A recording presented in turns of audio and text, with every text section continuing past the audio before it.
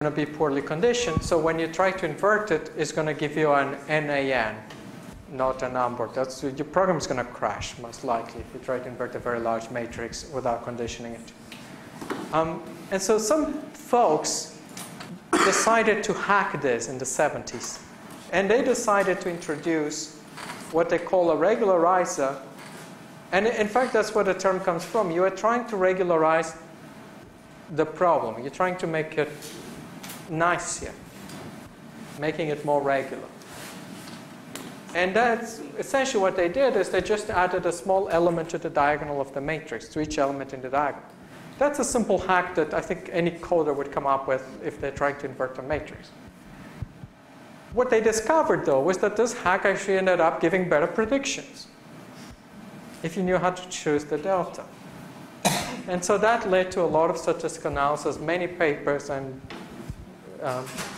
a lot more than we'll cover here. It turns out that another alternative way to come up with this is to, instead of thinking of let's hack the solution to get a better behaved solution, it's rather you construct a different cost function. And then you prove that the optimum for that cost function is actually to this. So like the question you asked earlier, we start with a cost function, we differentiate it, equate to 0, and then we get these thetas that are better behaved. So the ridge will be a better behaved theta because it has this diagram. It actually gives better predictions, as you will soon see, because it actually subsumes maximum likelihood when delta is equal to 0. So it cannot do worse than maximum likelihood, provided you have the right delta. And how we prove this, again, j of theta is equal to y minus x theta, transpose y minus x theta. If we take the derivative, it's the derivative of this guy plus delta squared theta transpose theta. And I'm getting bored of doing these guys. Sadly, you can't get bored of doing these guys because you're going to be doing them. But trust me that this is 2x transpose x theta plus 2x transpose y plus 2 delta squared theta. And you can just now group terms and say that this is 2 times x transpose x plus delta squared. Because I have delta squared theta, if I multiply anything times the identity, I still have delta squared theta. The identity is the identity operator, so to speak. And I need to do the identity so that the dimension of this is the same as the dimension of this. If this is d by d, this identity has to be of size d by d. Invert x transpose. Oh, sorry, I'm getting ahead of myself. Let's be tidy. I'm getting tired here.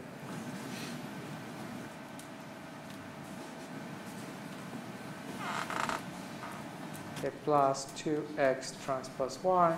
And if you equate to 0, you get essentially what we had before, the estimate. Am I using a theta there? Yeah.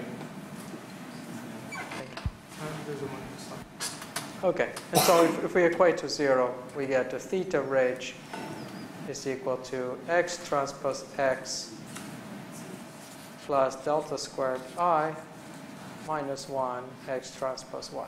So it's exactly the same as maximum likelihood, except it has that delta squared there. Okay.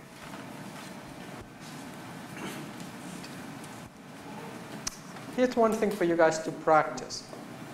What would be the solution if I replace the matrix X by the SVD of X?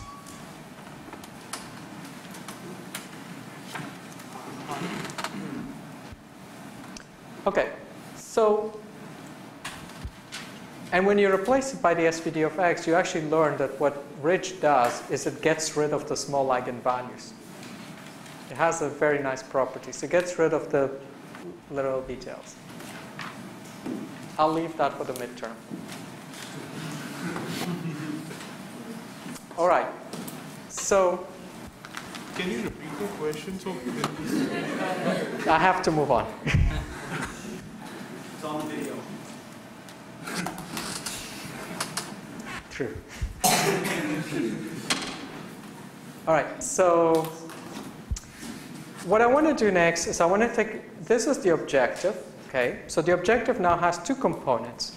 It has a component that is what we had from these squares. So it has this blue guy, which is from these squares. And it has this new guy, let's call it the green guy, and that's the regularizer. Now, what this is saying is that in order to minimize j, my goal is to minimize j, to have as little cost as possible. To minimize j, I need to minimize both. I need to minimize blue, and I need to minimize green. But sometimes minimizing blue will be increasing green, and vice versa. So the theta that minimizes blue is not the theta that minimizes green. The theta that minimizes green has to be theta equals 0. Okay, because if you want to make j as small as possible, just choose theta equals 0 and you get blue disappears. But if theta is 0, then the blue term will be y transpose y, and y transpose y could be a very high value. So there is a trade-off between these two terms. We need to find a theta that minimizes one and minimizes the other. An alternative way to formulate this is to say that we want, if this helps you guys, think of an arbitrary function. It's an unknown function. We don't need to know it, but you could think of it as 1 over delta, if it helps. But essentially what we wanted trying to do, we're minimizing this likelihood subject to this constraint, subject to the theta transpose theta being small, being smaller than some constant that depends on delta, which I've called T of delta. Okay, so you want to minimize y minus x theta, but you also want to make sure that that product of the two of theta transpose theta, theta squared is small. Okay, let's look at an example in 2D. In 2D, theta, the vector in bold, is just theta 1 and theta 2. Okay. If I have the function, I'm going to JR for regularizer. If I have this function, theta transpose theta, and I want to plot, I already know that this function looks like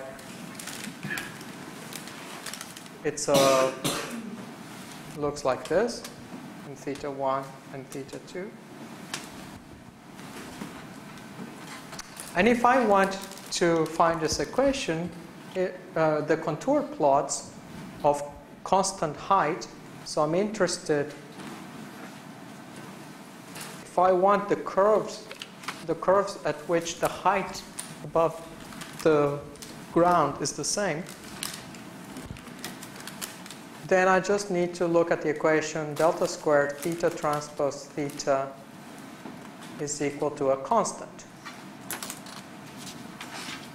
And that just gives me, I can subsume, so I can just write this as theta 1, theta 2 times theta 1 times theta 2 equal to the constant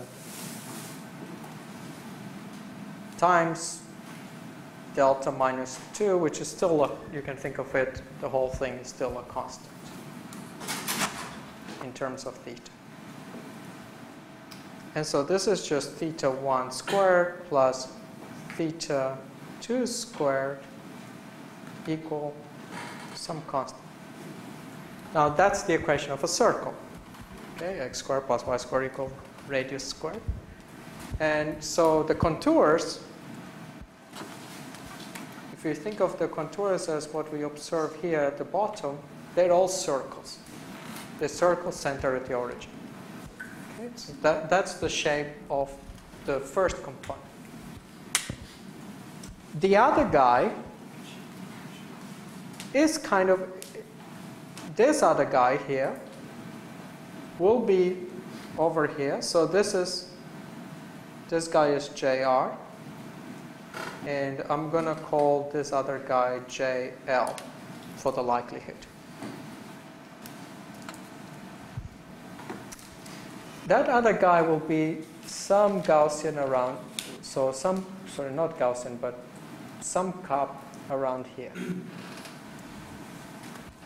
The minimum of it, because if you differentiate JL and equate to 0, you get the minimum, which happens to be the least squares. So this is the theta least squares. That's the location. And that's the same as the theta maximum likelihood, which has two components.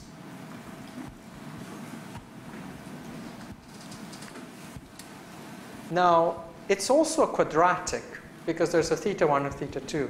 But in this case, there's cross terms. So if you expand this guy here, you will get something of the form A times theta 1 squared plus B times theta 2 squared plus C times theta 1 plus D times theta 2 plus E equal to 0. That's the equation of a parabola. Not parabola, what's the word? Ellipse. What if you get plus F times theta 1, theta 2? Oh yeah, I missed one. And because I did this, and it had negative, and I plotted it, and it looked like a plane, a bent plane, twisted plane, and when the signs were different, so when theta 1 was positive and theta 2 was negative, or the other way around, it went No, down. trust me that that's a quadratic form. It cannot be negative.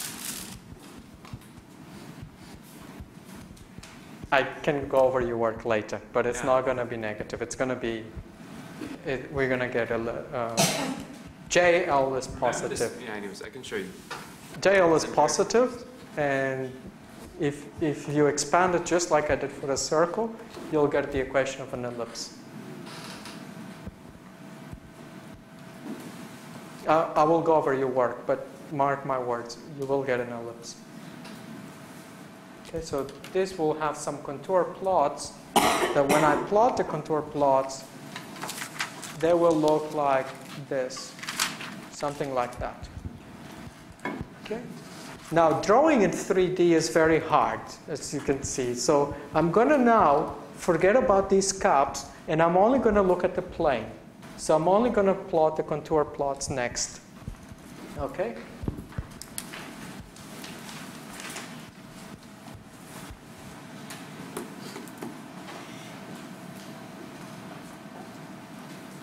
All right, so we have theta 1, we have theta 2.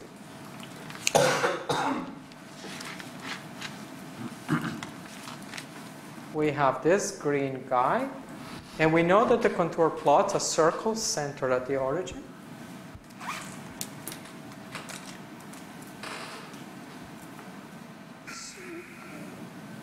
Okay, some more circles than others. And we know that the ellipse, the blue term, will be ellipses. We don't know what they are, but let's just pick a point arbitrarily. Let's say that they're centered here.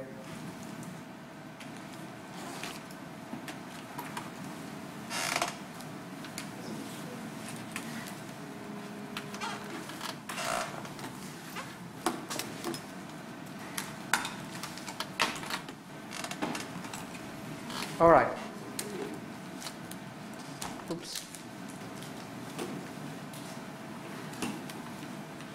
Now, we know that the center of the blue guys, this point here, which has these coordinates, theta 1, ml,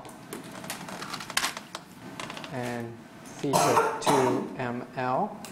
This point here is the minimum of JL, right? Because it's, by definition, it's the point that goes down of lowest height. Now, we also know that's when delta squared is equal to 0. Okay, because when delta squared is equal to 0, the second term vanishes. We also know that if we let delta squared go to infinity, then the second term will basically have much more importance than the first term. So the first term, y minus x theta times y minus x theta, that might be, say, 100. And if delta squared is 10 million, then the only way you're going to minimize j is by making theta very tiny. And so if delta goes to infinity, if you have a very large delta, and the reason why I squared is because I want to emphasize that I want that weighting. Delta basically balances your desire to have small thetas and your desire to fit the data. And that balance, I just wanted to be positive. That's why I always put the square on top. Now, what happens for a different delta that is not 0? And so let's pick a nice color for that. What would be a good color? Red again? Okay, let's pick, no, we already have red. Yellow. Yeah. Purple. Let's go with purple. You already have a piece. Purple. We just called our daughter violet. So purple's close. Okay. So I will make the following claim. The optimum will be the point, the optimum for any delta would be the point where the two curves, the ellipses and the circles, are parallel, where the contour plots are parallel. The gradient by definition is perpendicular to the contour plot, so another way to say this is that the gradients are collinear. And that's the starting point for the whole field of convex optimization, which I don't attack here, but you can discover about it in fourth year. In fourth year, this is essentially where the optimization course will get started. The simplex algorithm and so on is derived using this intuition. Why is that point a solution? Because let's consider, I'm going to argue it the following way. Let's say that I choose that point. Okay, let's say that I change the likelihood. So I can, actually, let's say that I don't want to change the likelihood. So I want to look at another point where the likelihood is the same. All these other points give me the same height JL. So the height of all these purple points is the same, because they're all in the same contour plot for JL. They all have the same height in terms of JL. However, if I move from this point to this point, or even just to this point here, my blue has increased. Okay? Sorry, my green has increased. So if I move to any other blue point, if I keep the blue fixed, and I move by keeping it fixed, so for the same blue, I always get a bigger green. So for any blue of the same height, the best green I can get is this guy. Let's make the argument now with the orange. Let's now assume I want to hold the green fixed, and I choose different points. Say the green is not changing, it's all the same height. But every time I deviate from that optimal point, my blue will increase. Okay? So because these guys increase outward. So if I deviate from that point, either the likelihood or the regularizer will increase. So I should avoid deviations and I should stick to that point. That is true for this point. Oh, actually, let's stick with orange. Yeah, now let's bring a cyan. We discarded that name. it will be true for this point, and it will be true for all the points where the curves intersect. Let's put one more. So one more circle would be maybe like this.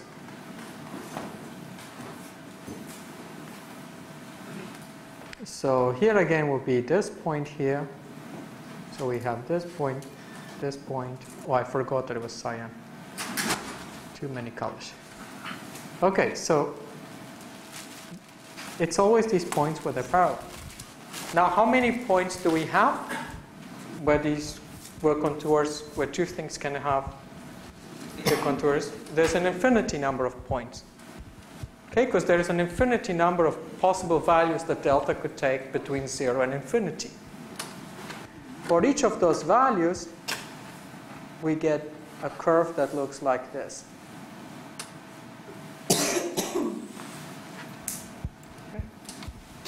When we increase delta, thetas go to 0. Each delta gives us a point in that blue line, in that cyan curve, and each of those is a solution. I'm going to interrupt this now briefly to show you, because now I think I can describe to you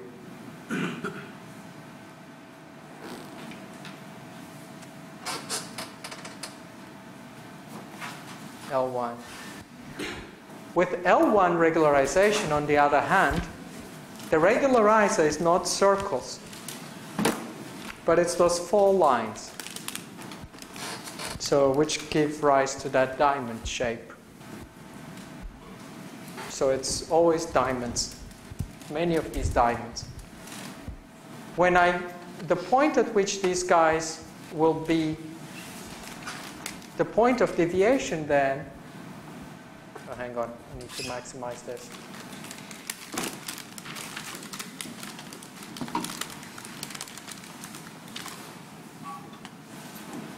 And then I can make exactly the same argument, that if I deviate here, I'm increasing the regularizer. If I deviate this way, I'm increasing the likelihood. So the optimal point, then it's this point. The difference here is that because I have now a diamond, the intersection will often be one of the axes, one of the corners. Okay, so if you have a diamond and circle, it's very, very rarely will the circle be. It may happen that you will have a likelihood that will be like this, that will intersect there. But most often, with high probability, you will touch one of the corners. And when you touch the corner, one variable is equal to 0. And that's why a lot of these variables will be equal to 0. So this picture allows you to sort of see intuitively why this is a better regularizer. What happens when the intersection is not at the corner? If it's not one of the corners, or that just basically is the data is telling you that none of the theta should be 0. And that's also good, because it might be that you have 1,000 genes, and it might be true that each of those 1,000 genes is actually important. If that's the case, then that's the case. But this case doesn't happen often in practice? Is that what you're saying? It can happen. Last year I gave a data set, a medical data set for people to practice as a homework, and by chance it actually was the case that it didn't hit the corners. So that was a bit of that was a lesson. If you find yourself in a situation, could you use a regularizer that has a different slope? Could you use a regularizer that... So if you find yourself in a situation where you're not hitting at a corner, could you use a regularizer that has a different slope? You could then try to do different games. Yeah. There's as many regularizers as students in this room out there. This is the most popular. These two that I've shown you, the L2 and L1, are the most popular. Okay, so that's the picture that's kind of illustrating what this is. So then the only question that remains now, and then this is another plot that basically shows you, let's assume that this is, for argument's sake, it doesn't matter what this function is, but let's say that it's 1 over delta.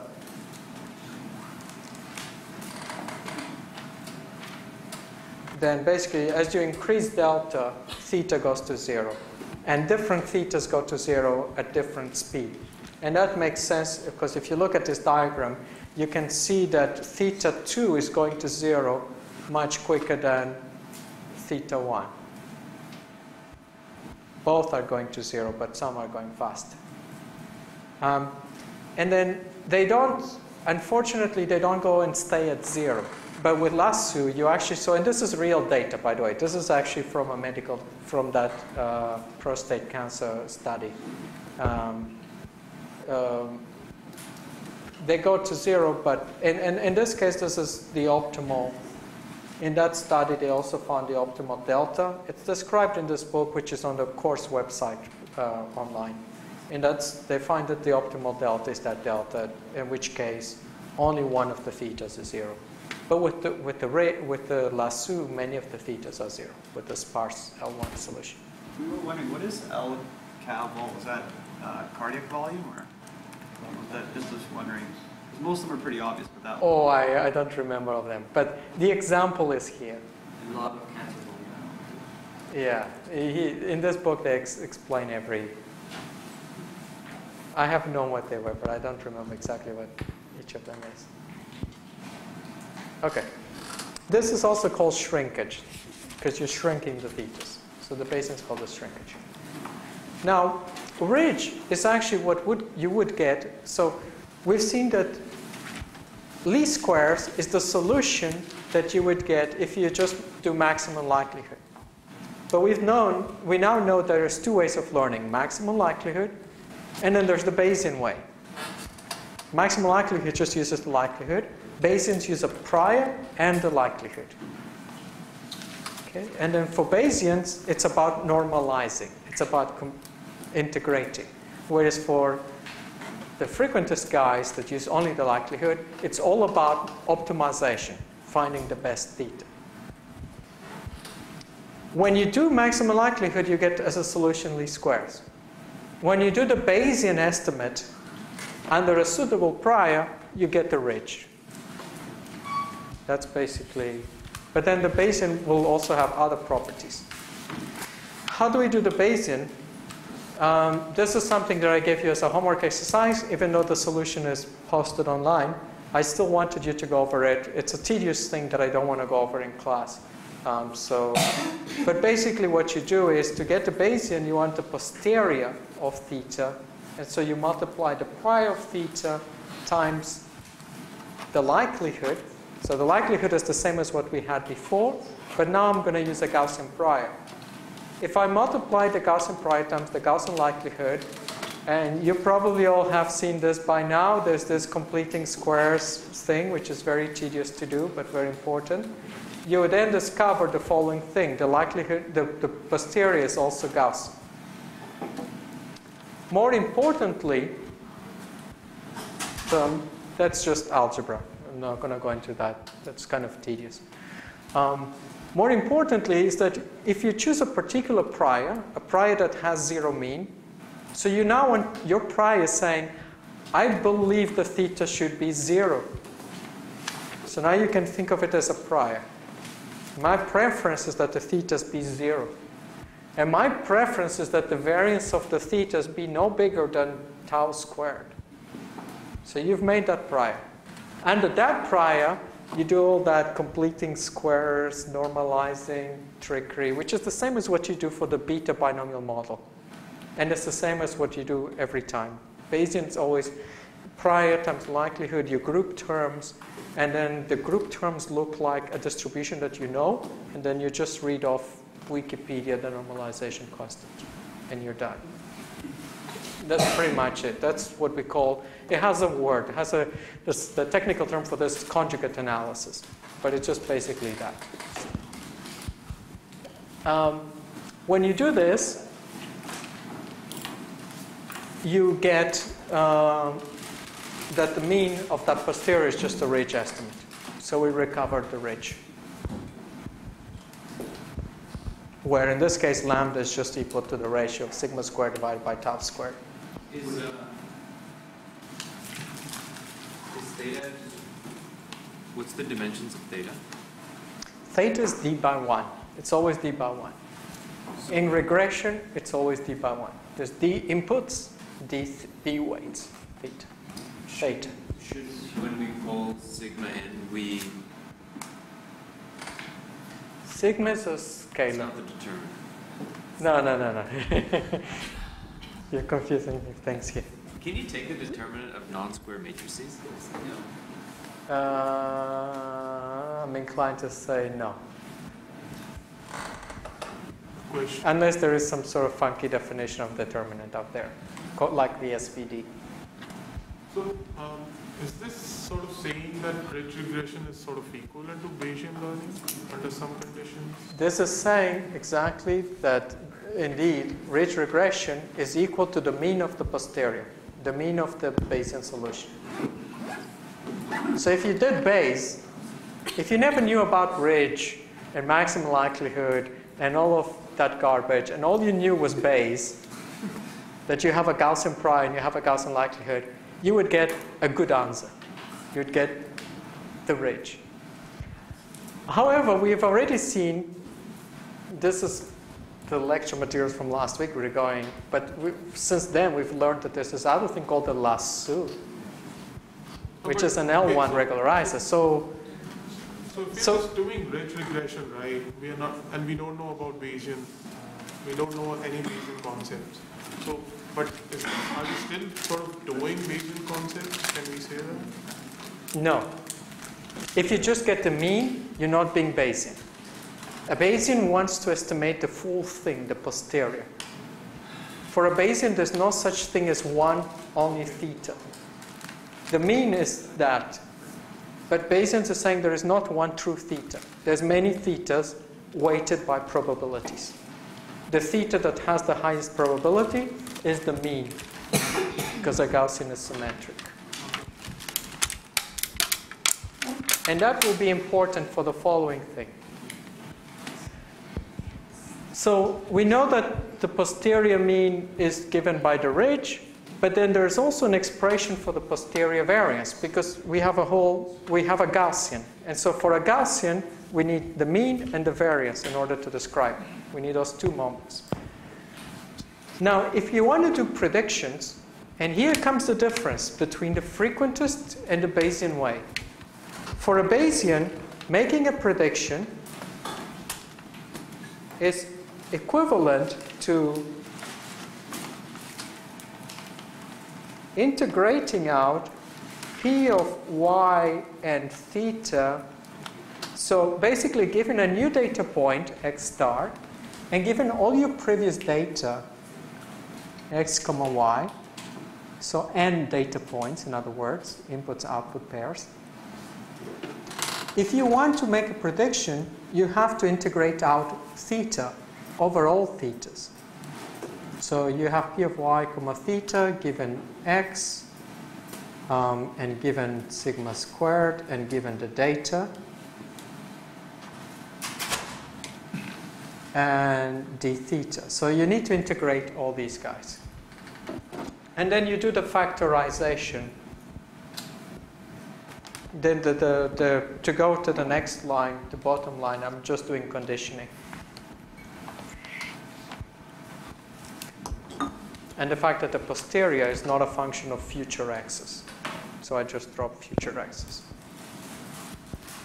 Okay. So the Bayesian solution is marginalized, basically. Okay, you want to make a prediction, you need to marginalize.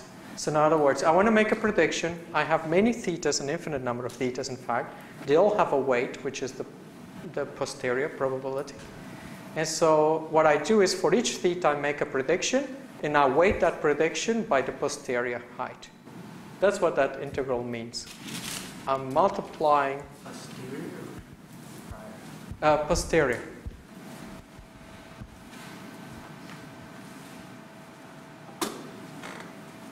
This is given the data. So it's a Gaussian. So basically, if my posterior, suppose my posterior only has two values. So in the discrete case, 0, 1, and then this is say 0.2, 0.2, this is 0.8. Then if I want to make a prediction of what the coin will be, I would say it's 0 with probability 0.2, and it's 1 with probability 0.8. So I would multiply those two. Because essentially that's what I'm doing. The first term is the likelihood, but I'm weighting each of the predictions. Okay, so let's look at what the way the frequentists do. The frequentists, as we saw the likelihood, you basically say that y hat is just equal to x star transpose theta. Okay, so that's the prediction. And then the variance of that prediction is just sigma squared.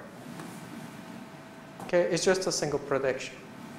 The Bayesians are not saying that. The Bayesians are saying it's going to be many thetas, and we're going to sum over all the possible thetas. In this case, there's infinite thetas. And each of those terms, which are of this form, will be weighted by the posterior. Okay, so, and it's essentially marginalization. We're just writing, and because Bayesians are of the view that when you make a prediction, that prediction should be independent of the parameters you have. It should be robust.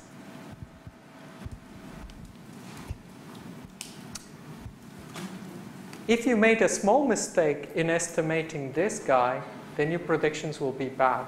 Whereas Bayesians, they kind of hedge, and they have many thetas, and they make many predictions.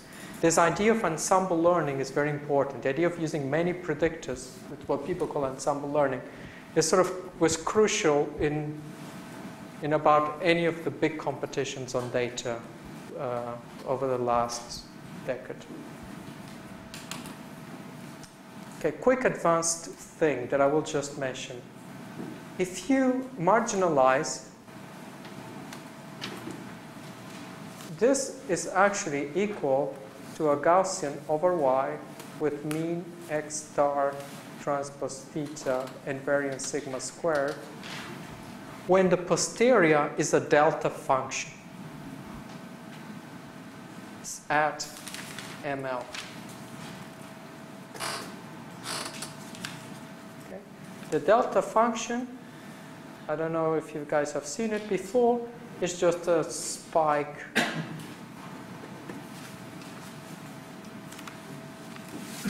It's just one spike at a point. So just a bar there. Okay, because if you integrate with respect to the delta function, if you have a function here,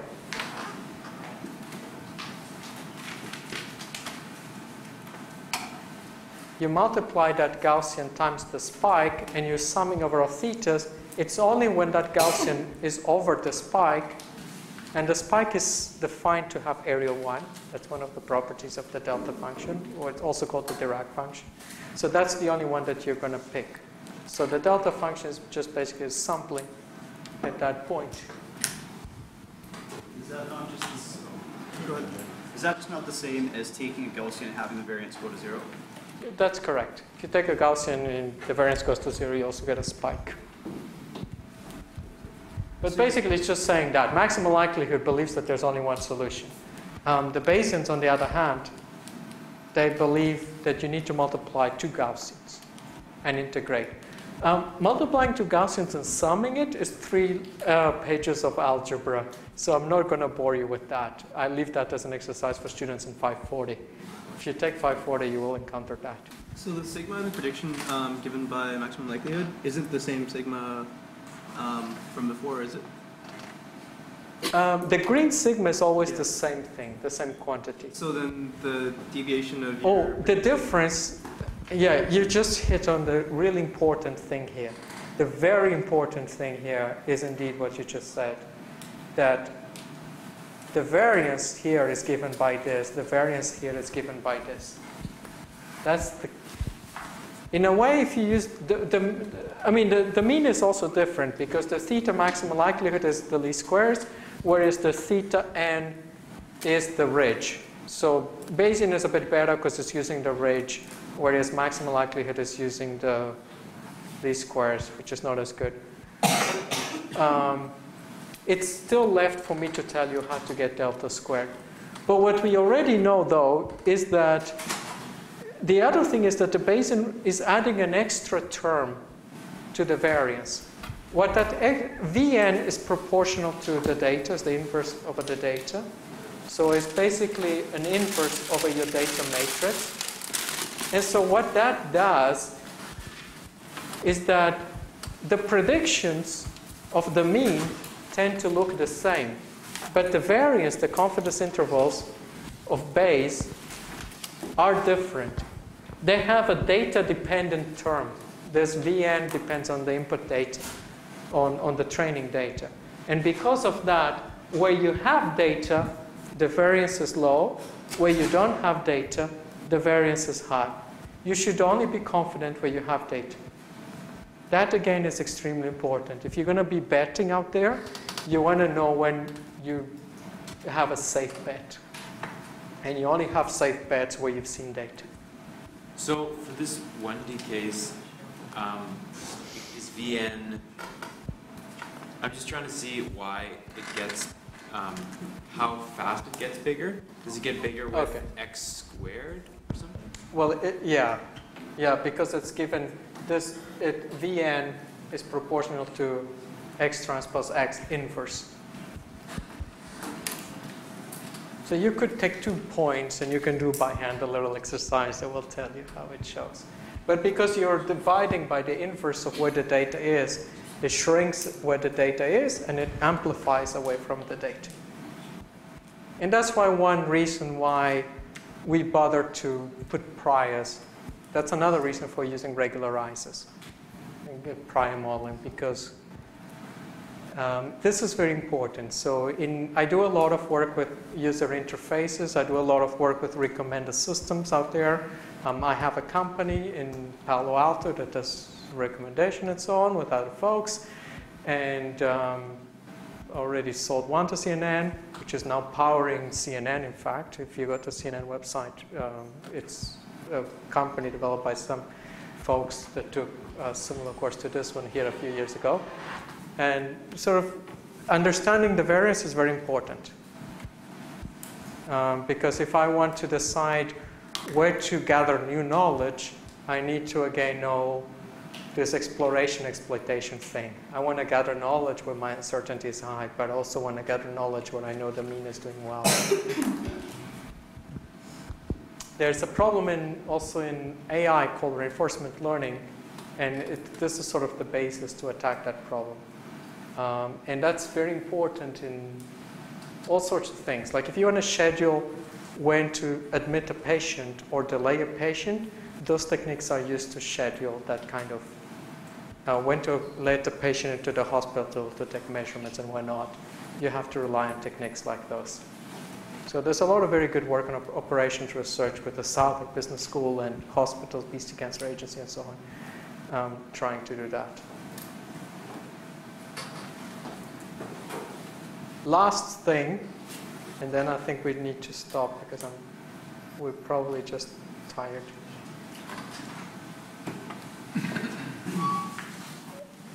Is I need to tell you how to choose the delta squared.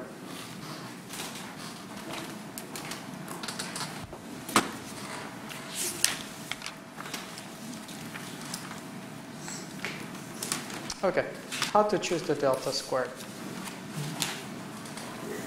And I'm not going to go into the nonlinear section. I'll probably go into it a bit later, but this part is important. Now, the technique that I'm going to show you is one of the projector style too. Unfortunately, it's. Oh yes, there it is.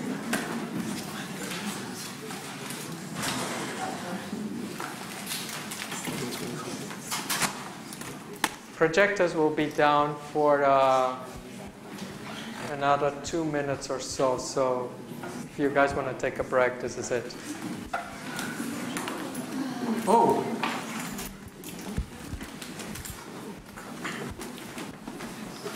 Yeah, take a break. If you have individual questions, I'll take those now.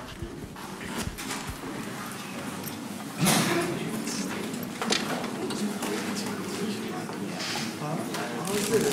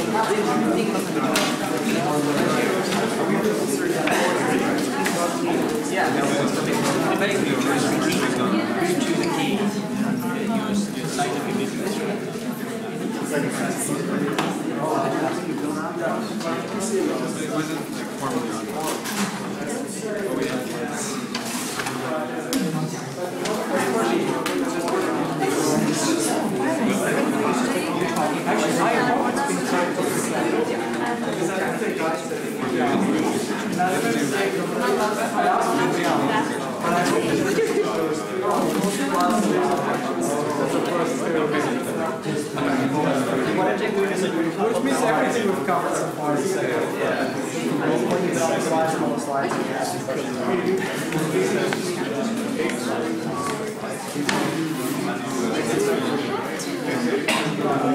this slide is automatically captured. Oh, is it automatic? Anything that comes through this wire is captured.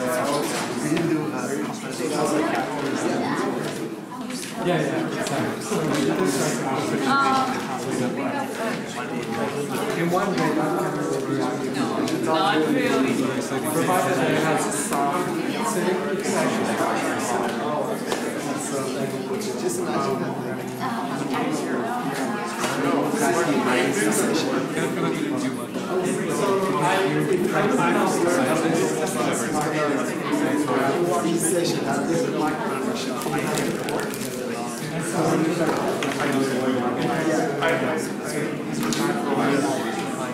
like that tip on your floor, right? That's what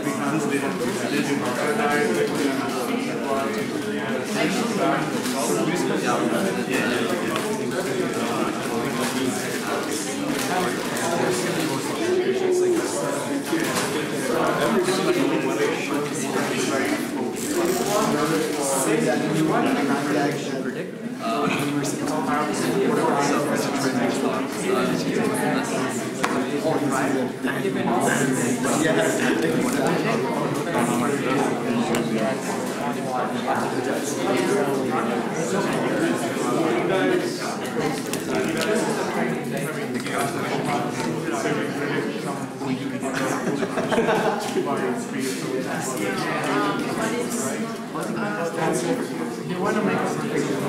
You want to come into prediction.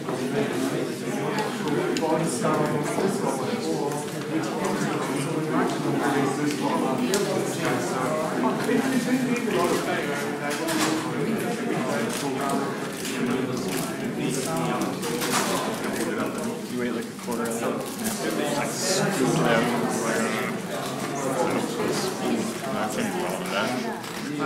Then you're not doing it right. And you need some help. I'm comfortable with writing, but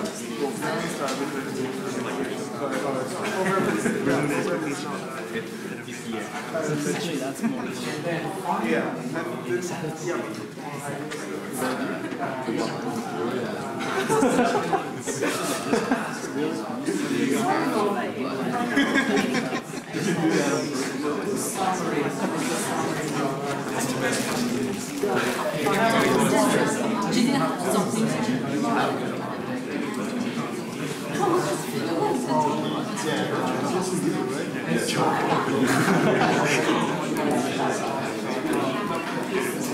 kind of hard to identify on the other side down.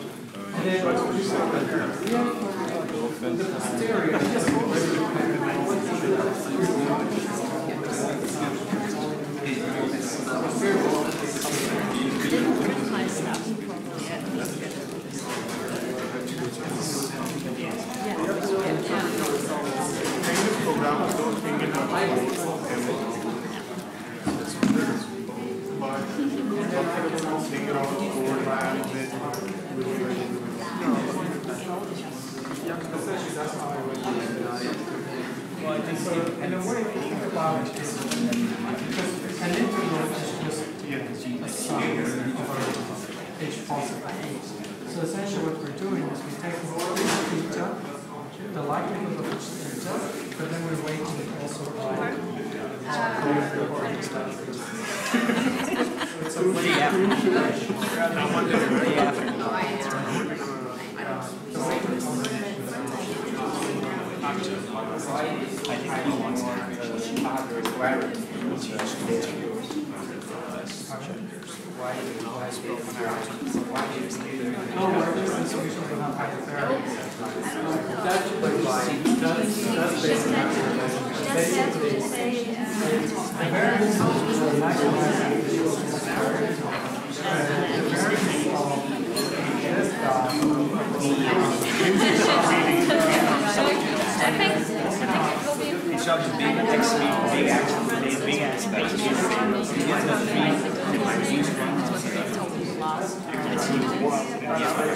I don't know what happens with that. Instead of one, now you have three.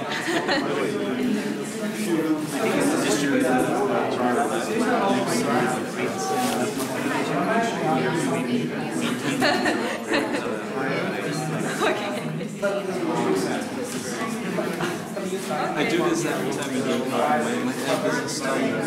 So it keeps me creating imaginary situations. Maybe not.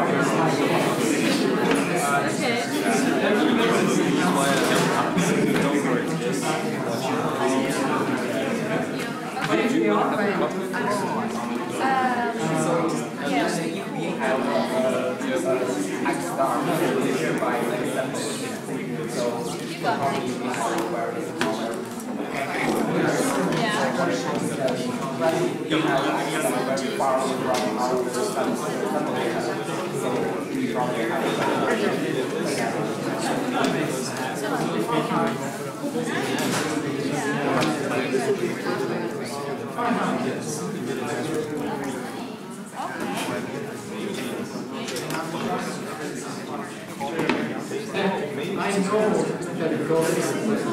I know it gets. But maybe it's supposed to be doing this. Maybe what is it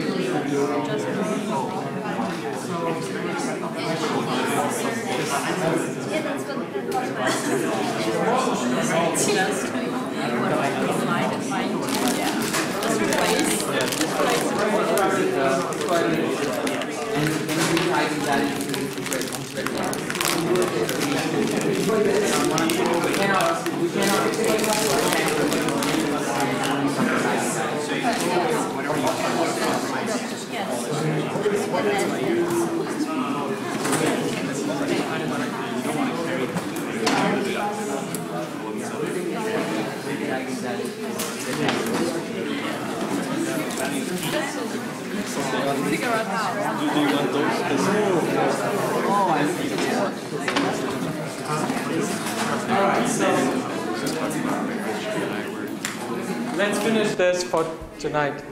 How do we come up with a good delta? So we're going to try a technique called cross-validation. And cross-validation comes in many flavors and shapes. And I'm going to give you the simplest form of cross-validation first. In the simplest form, what you do is the following. You have training data.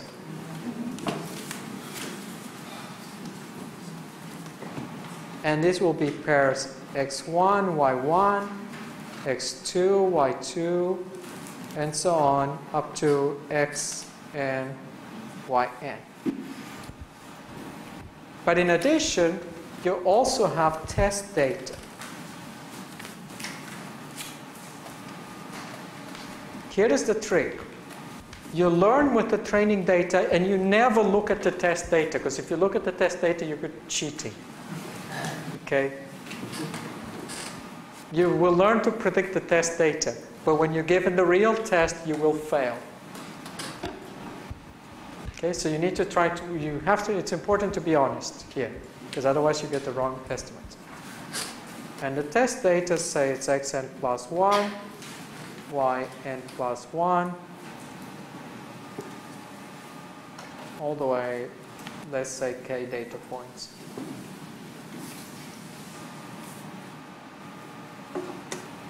Okay, so we break our data into two sets, one for training, one for test. And you can split it in half, say. Okay, so for now, let's use the simplest form, which is you split that data in half. Once we do that, we don't know which is the best delta, so we're just going to pick a bunch of values. Okay? So in my case here, I decided to choose 0.1, 1, 10, 50, 100. I'm sort of picking like a log scale, and then I'm adding a few more where I think it might be the right delta. Of course, beforehand, I don't know that. I don't know what's the range of a good delta. All I can do is guess that it might be a few of those values. And then if I see that I have one of them is a very good one, then I might add a few more values there and redo it. So in a sense, we are doing optimization. We're searching for a good delta here. It's possible to automate this procedure as well. And in order to automate this procedure, the variance of those estimates is essential. Because essentially, we use those variances to decide what's the next best delta to check. But anyway, but for now, let's assume that we just pick a bunch of deltas by hand. What we do then, so you choose the delta. Now, for each of the delta values, you will fit the model. So the procedure is choose delta, say delta equal to 2. Then you compute the theta ridge, which is equal to x transpose x plus 2 squared I minus 1 x transpose y.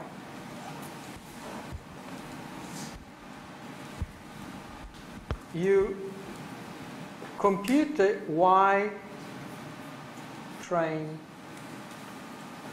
which is basically the matrix x times theta ridge, the predictions on the training data. Let's say that all this is x comma y. And all this data, I'm going to call it x star comma y star. And then you compute the predictions on the test data, which is equal to x star times theta r.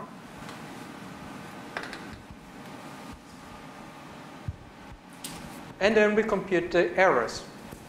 So the training error is just y minus, it's the prediction, for all the indices in the train, which is i.e. I equal 1 to n.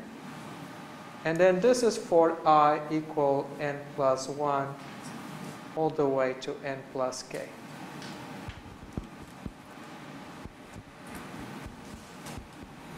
Okay, so we compute the error on the training set and the errors, the square errors on the test set, using the predictions from the training set and predictions from the test. Are we summing the error, or what are we doing? Oh, we're computing the error of each point. We're summing the errors of each point in the training set, and then after, we sum the errors for each point in the test set. Okay, so remember, least squares means the sum of squared errors. So each point has a squared error, and so we sum all the errors. I'm computing the two separately. I first do it for the training data, using the prediction of the training data, and then I do it for the test data. So I'm checking how well can I predict the training data and how well can I predict the test data.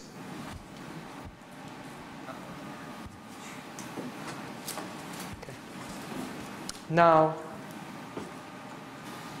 let us assume, I just came up with these red numbers, by the way. I just pulled these off my head.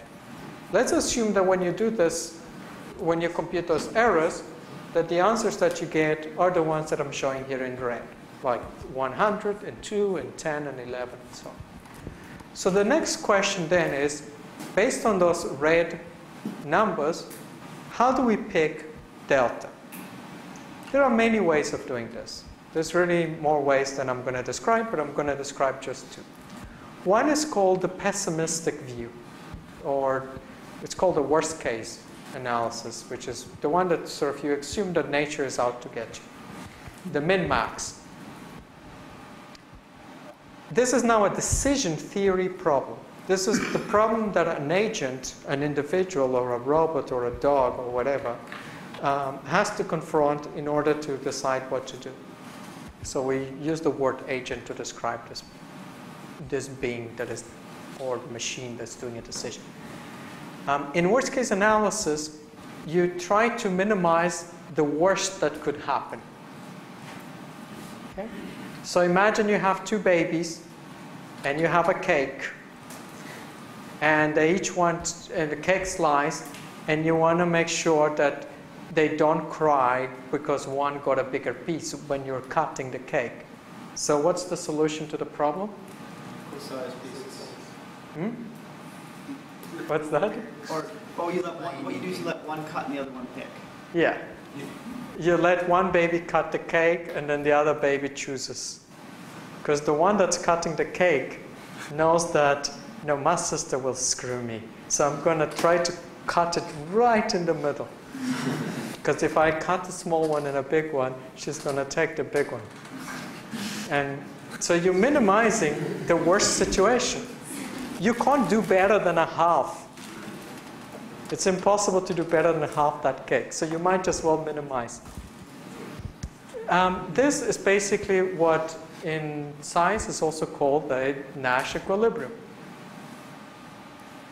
Okay? When two agents are minimizing the worst that could happen, they're doing something called best response. If all agents, like if all of you, do that in solving a problem, we will all converge to a point of equilibrium where you don't want to deviate. It has to be a half. Any deviation will disbalance us. And that gave Nash a Nobel Prize. Yeah.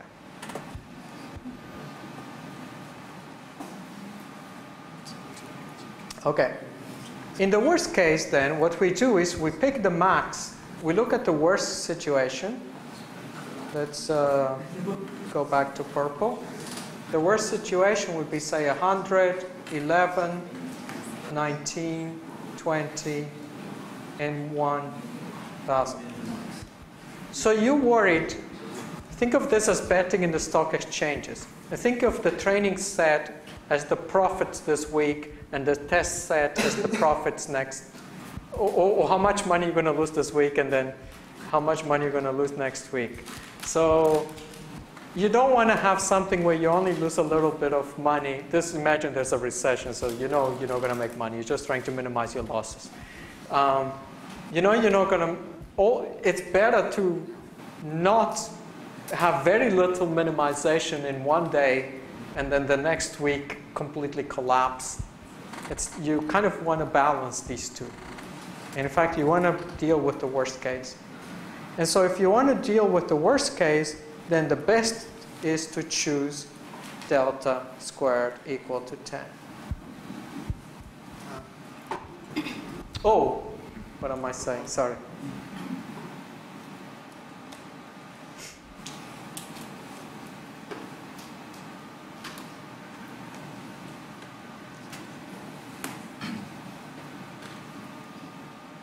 I didn't do it this year because I had a TA doing this. But actually in previous years, I let people vote. And often, most students tend to like, what am I? I'm tired. That's the reason one. Most students do tend to pick delta equal to 1 or delta equal to 10 and 50. So they do what makes sense. So we choose delta equal to 1 because it has the lowest worst case. An alternative is to compute the average, which in this case would be 51, whatever, 21 divided by 2, 10.5, 10, 10, and whatever this is. And then you pick the lowest of the average. And so you could either pick this or you could pick this. And then you might then decide to do something smart that is both low average and low. Out of all the low average, pick the ones that's the least worst case. So you might then pick this one. So you end up picking delta squared equal to 10. Which one is the right one? That's up to you. That depends how much risk you want to take. What is the min-max? Pardon? What is the min-max? The min-max is delta squared equal to 1. It's the worst, the least of the maxima. The maxes are 100, 11, 19, 20, and 1,000. And the least of the maxes is 11. So you pick delta squared equal to 1. And that's cross-validation. Now, there are some refinements to this, because people tend to cheat, even when they try not to cheat. And it's because they do this, and they don't like something, and then they decide to change theta, and they look, they start looking at the test set. And so to deal with this, what some honest folks then have to do is create a third data set. So you break your data into 3 sets, and we call them training, test, and validation. And then you can do cross-validation with the test. And you never look at validation. You only look at validation an hour before you have to hand in the report. Because then you will know truly how well you're doing. Because otherwise, you can still play this game, and you can learn to do very well on the test set as well. But then on the 3rd day, you do poorly again. So every time you look at the data, you've already seen something about the data that will help you. So it's always good to have a data set that you never see. There's other games. I'm not going to go into this now. This will be more like the topic of when you do the assignments, where you can do different things. Like there's this sort of thing that's very common. That's this called k-fold cross-validation. In this case, there's a diagram here showing you 5-fold, and that basically tells you the picture. You train on the white ones and you test on the red, and then you cycle through them, and then you take the average of the 5 errors. That's also a good strategy. But let's forget about this 5-fold cross-validation for now. The important thing is the analysis of the data. And the analysis this is not about math, and you don't, for most of the techniques I teach in this course, I think as practitioners, unless you're doing research, in which case you do need to know the math if you go on to do research. But if you're just going to if you go and work, say, for Aritzia, and all you want to do is take their clothes, whatever, bunch of variables, and try to predict which clothes will have more of, oh my God, that's so cute. If that's your variable that you're predicting, then, which is actually quite lucrative. If you can predict for which clothes customers will get really excited, then you are in business. Aritzia employs, I believe, lots of workers to just do that kind of analysis. Look at Pinterest and look at many variables and try to predict whether someone's going to buy that cute top or not. And a lot of it could be automated. I don't know if they do automate it or not, but certainly Lululemon, I think, is a bit smart about this. The Gap is definitely, the big companies in the US, they're definitely smart about machine learning. They're definitely trying to maximize the bang for the buck. So you will be able to use like neural nets and random forests. You can there's toolboxes out there. There's like Weka, there's scikits and so on. You don't need to code these things. You just download the software. However, the software has free parameters like delta squared. And so in a sense, this is the most important part of the course, because when you download that software, you're going to need to know how to set those parameters. And you need to know the meaning of what they do. And so this slide and the next one, I feel is the most important for practitioners moving on. And here are the things to remember. If you increase the regularizer, delta squared, then your train error gets worse. That makes sense because the total error is two things: train error, the likelihood, and the regularizer. If you're increasing delta, you're going up, you're going down into circles in the middle, but you're actually getting a worse likelihood. So your training error is going up as you increase delta. However, the test error goes down. So there is a sweet spot, and that's what we find by cross-validation. Cross-validation is giving us the sweet spot in which the worst case, in this case, is minimized. Okay. We want to do well not only on training, but also on test. It doesn't help to do very well on the training, but then the next day you make a bigger error than you would have made if you had afforded a little bit more error in the training. Yes, you want to minimize errors in the future. Minimizing errors in the future is what we call good generalization. You want models that will generalize to new situations, to the future. Another technical term that we use is for the same thing is we don't want models that overfit.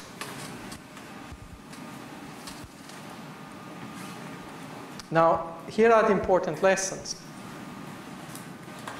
In this case, I will take a quadratic function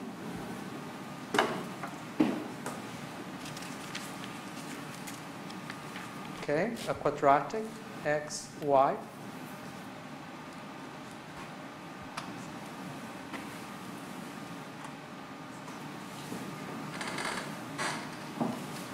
And then in order to generate data from the model, I'm going to generate synthetic data. And then the way I'm going to do it is I'm going to pick a bunch of x's, maybe on a grid.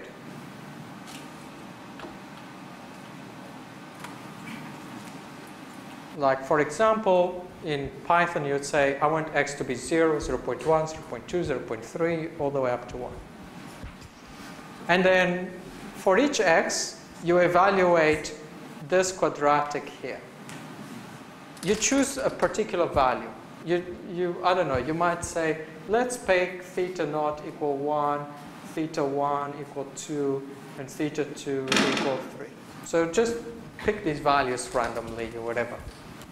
Those are the true thetas for which you're going to generate data. And then what you do is, for each of these x's, you plug them into this formula, and that gives you this height. Okay, it's precisely the height of the line, and this is y hat. Oh, the equation of this line. And then you add noise to it. You add noise to each of the x's. And the noise is just with mean 0 and variance sigma squared. So it will be something like, oops. You'll have a point here, maybe, a point here, a point here, a point here, and so on. So you're generating data. Okay, so that's how we generate data. So you use the true model, you use a probability to generate data. And then then the exercise I'm going to do is I'm going to see now if I can, and the reason why I'm using a model to generate data is because now I do know the true model. In this case, I do know the truth. you know, in your typical situation in life, you just give data, you don't know what the true model is. You need to try to figure out what a good model. But in this case, I know what the true model is. It's the quadratic. That was the model from which I generated data. Now, let's assume that I choose a model now that is y hat equal theta naught plus x times theta 1 plus x times theta 2. So I choose that model. But in this case, I forget that I know thetas, and I'm going to try to learn the thetas. So I'm going to assume that all I have is x and y, and I'm going to learn the thetas. But I do have the right model. I have a quadratic, and the true model is a quadratic, so the models agree. So I use, I don't know, ridge or least squares or whatever to learn theta. Okay? Once I have learned theta, I look at the mean squared errors, again, which is just the average of y minus y hat squared, and then divided by n, the number of data, the average error. And this is what I find. And I did this with, this is the exercise. Well, I didn't do this, actually. This is part of something called the PMTK toolbox, which if you go to Kevin Murphy's website, you can find there. Kevin Murphy used to be a professor here. He's now working at Google. And he actually has a very nice book in machine learning. I don't recommend that for this course. I do recommend after the course, because after the course you'll be able to read it. But before, but it's a bit advanced. It's definitely the textbook for 540. It's an excellent textbook. Okay, so if you do this exercise, and then I fit this model to the data, and I vary the number of data, so I repeat this experiment many times. I repeat the experiment with 0 data, 25 data, 50 data, 75 data, 100 data, and so on. Okay, different numbers of data. And I study how does the error vary as a function of the number of data. I learned the following things. First, neither my training error nor my test error go to 0. Ever. And they don't go to 0 because the quadratic cannot go straight through each point. There's always going to be an error.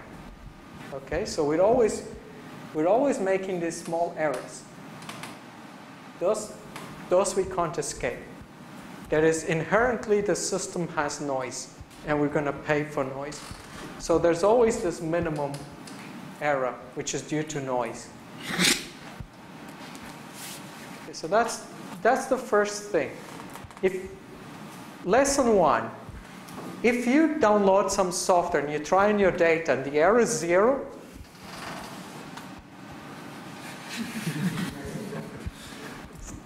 you might be doing something not kosher. You need to really think of what's going on. The other thing is the training error might be really low. In this case, well, this is the situation. Your training error is really small for that number of data. But what happens is that you're overfitting the data at that stage.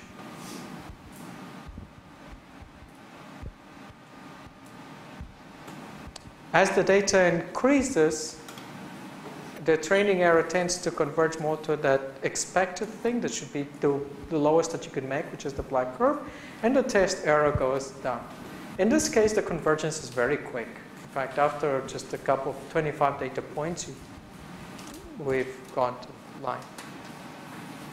This is when the model that you choose has the same complexity as the model that we were learning, that generated the data. Let's assume now that I'm going to use a simpler model. So I'm going to use theta naught plus x theta 1. In other words, my data was generated according to a quadratic function. This was the true data. And instead, I'm going to use a prediction that is a line. Okay, so you can see the problem of trying to fit a quadratic data with a line. It's impossible to go through all the points. And so even if you get more points, it's not going to get better. Okay. Now, lesson 2. If you keep adding more and more data, if you get more customer data coming in, and results are not improving, time to change the model. Time to try something a bit more complex. Especially because you've been careful, you did cross-validation, you see that your train error and your test error are about the same height, so you know you've balanced the two errors, but it's not going down. It's always a high error. You need a better model. And in science, this is where we, in terms of building like models of the brain and so on, this is where we are right now. We use very simple, the current neural networks that we have are very simple, very few parameters. It's only now that there was this big thing of the Google network where they use huge numbers of parameters, and we finally are getting to the point at which we're escaping this problem. I would say that right now, in terms of building the brain, we're here. Our models are too simple. How do you know the error is high if you don't know the noise, if you don't have this black line? When I built my neural nets, they're not able to see. My models are incapable of recognizing objects. So you have to use your prediction somehow and do an experiment. Yeah. You're trying to achieve a task, and the model is not giving you the task. Or maybe my profits are still too low, and I have some reason to believe that I should be able to get a higher profit. In my case, I have reason to believe that this computer will one day be able to see as well as I see. And the only reason I believe that is because, well, all of you are capable of seeing as well or better than me, in fact. If the biological evidence exists, then I believe that I haven't achieved my best. So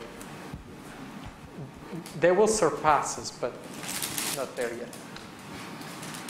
Okay, this is when the model is too simple. So sometimes, and think about the brain, we have billions of neurons, and typically our models have 10,000 parameters. Finally, what I might do is I might choose a predictor that is theta naught plus x1, x times theta 1 plus x squared times theta 2 plus all the way to x14 theta 14. And this was Kevin chose that. Kevin or Matt. Matt was a student that took this course and developed the toolbox. Actually, that's not true. Matt took cognitive science with me. He was a cog student. Very bright kid. So we choose now a very complex model. A polynomial of degree 14 is a very squiggly model. So if you have only a couple data in the quadratic, your polynomial of degree 14 is going to do this.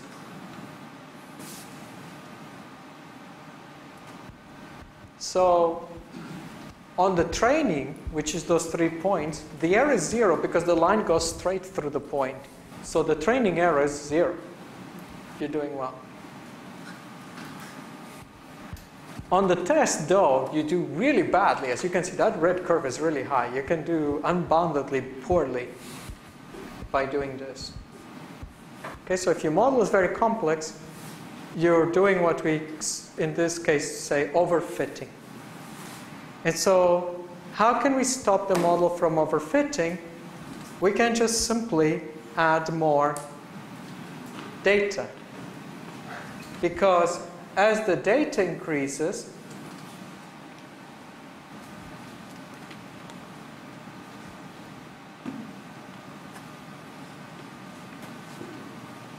make it.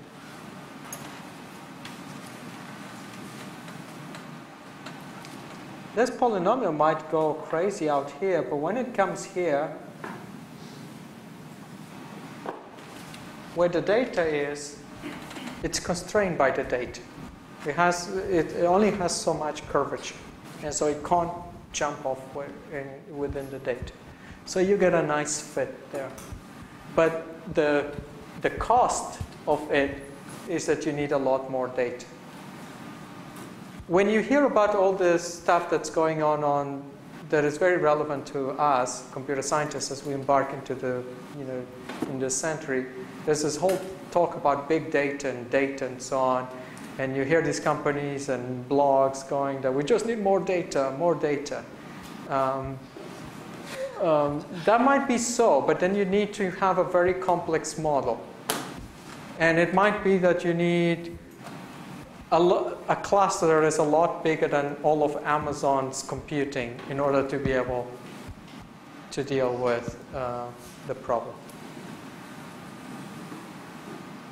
An alternative to doing this, when you have a lot of data, is one way to control complexity is just by increasing.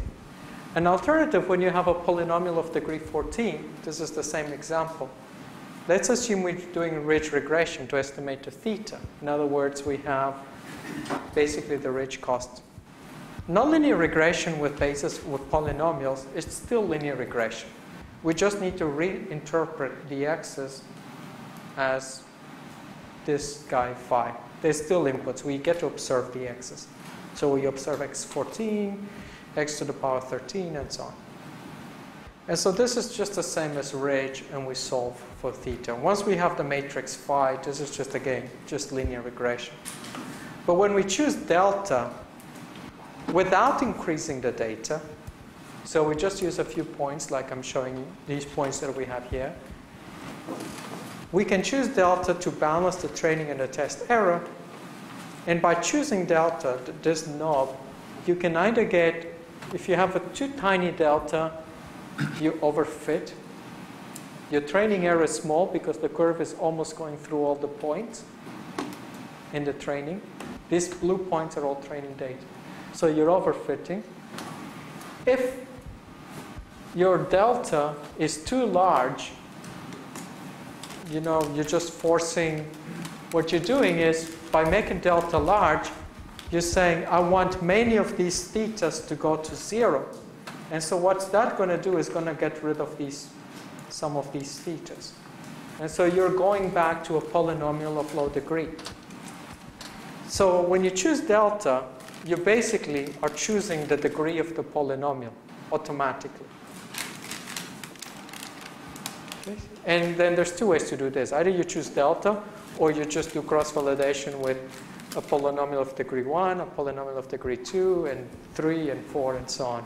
But a better way is to just choose delta, because it's also applicable in other settings. So a regularizer can give you the right generalization balance. Increasing the data is always a good thing, but it's not the only way to do it.